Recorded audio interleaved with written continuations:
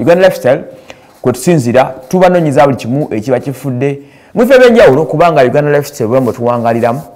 embozo ezikutusibwako banafa ba Biva Organic ku Jesco Beauty Center wali tujjanjabisa mmere eddagala mmere y'obutonde gye tukozesa okwanga tukujjanja obulwadde bwonna kakati wane Kenya omwana akutte nyina omwana asobeza ku nyina bambi mu mbeera yonna things are just difficult ebinsi byewuunyisa naye bino byagudde Kenya mu katundu bakayita Kericho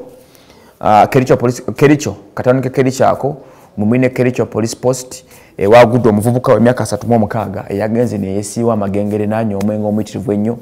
olwavudde mu kunywa omwenge gwe n'adda ewaka yagenze okulanga mama we amulaba ng'omukyala mama we ya myaka 6 gwe yasobezaako bambi n'amukwata n'amugaa jangu wano mpeeko nange enjira egiremu ogenda okumaliriza nga mama yageza okwekubira ennuno okukubira omulanga yeetaase ku kikanga bwe kyali kimutuukako omuvubuka n'akwata ejambiya ery'entemu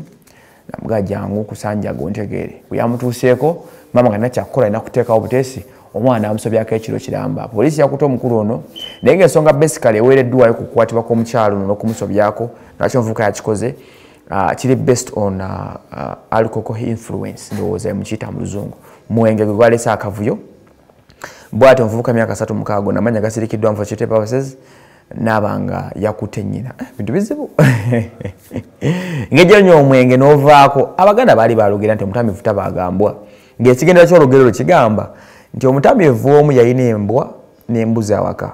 naye nga bwadde ewaka ng'atamidde takyogerangako okugamba nti bane mubaage embwa eyo tugirye agamba baage embuzi kitegeeza amakulu mu kyo nti omuntu oba atamidde atya understanding busigala but omuntu watuukira ku point ejjirayo nnyina ejjambiya n'alaba nnyina nga ddemu n'amugamba jangu tulabe kiba kigoyinze bwasi kino kiri wano ku neighborhood wane Kenya wane waffe just wano okumpi zino ensonga ezabadde so ensi eyongedde okuba ng'etabuka oba okyali ku guno bakyakutendereza kino nga tosanga simanya gundi yakoze bwati so banebe Kenya mwana yakakanye ku nnyina n'amusobyako webityo bibe ebyensi bino naye nga tweyongera okwesabira ensi ereme kuba nga letuuka ku nkomerero yaayo ndowooza tuli ku Uganda Lifestyle edigayo kufusiga nkola naye ate nga M&S Properties e Kawanda tutunda mataka jangu nkubire essimu itako gyalifuna